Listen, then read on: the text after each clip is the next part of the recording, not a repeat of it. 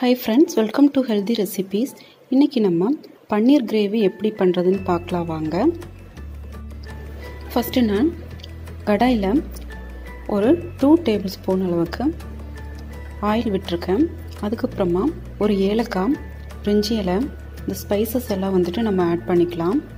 ஒரு 1/2 டீஸ்பூன் அளவுக்கு சோம்பு ஆட் பண்ணியிருக்கேன்.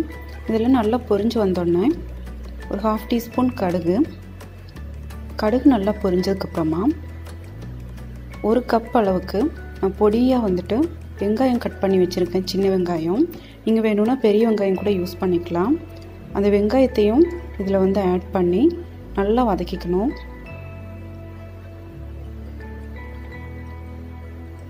லோ ஃப்ளேமில் வச்சு நல்லா வதக்கி விட்டுக்கோங்க.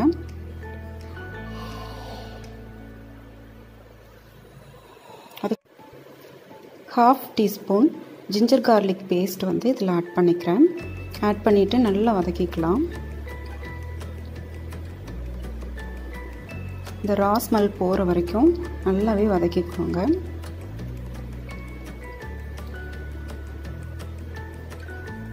ஃப்ளேம் வந்து ஹையில் வைக்காதீங்க, லோ ஃப்ளேம்லேயே வச்சு வதக்கிக்கோங்க.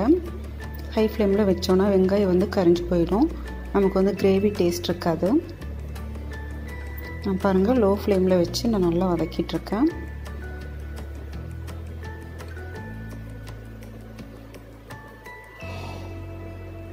இப்போது வெங்காயம் நல்லா வதங்கிடுச்சு.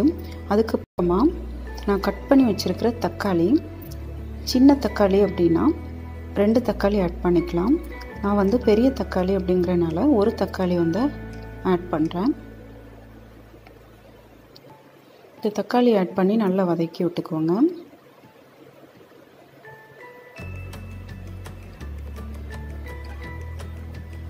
இந்த தக்காளி வதங்கிட்டு இருக்கும்போது நம்ம தேவையான அளவுக்கு சால்ட் வந்து ஆட் பண்ணிக்கலாம்.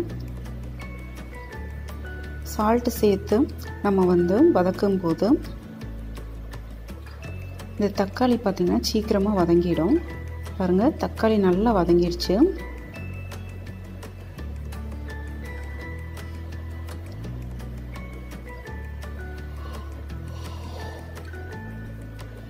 இப்போது 1/2 டீஸ்பூன் மஞ்சள் தூள் ஆட் பண்ணிக்கலாம்.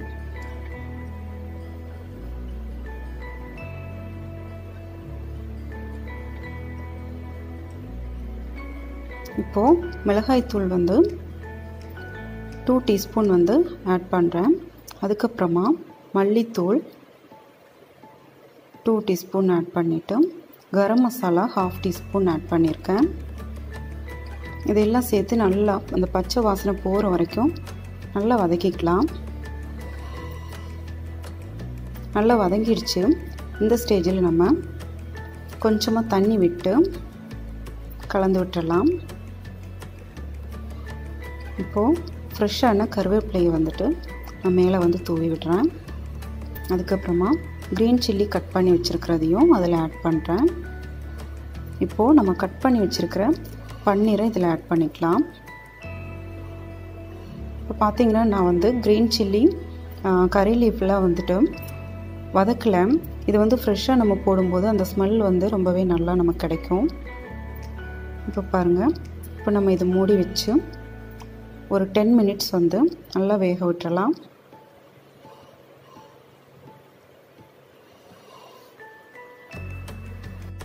பாருங்கள், 10 மினிட்ஸ் ஆயிடுச்சு. இப்போ நல்லா கிரேவி ஃபார்முக்கு வந்துருச்சு. நல்லா வெங்காயம் எல்லாமே நல்லா வெந்திருக்கு.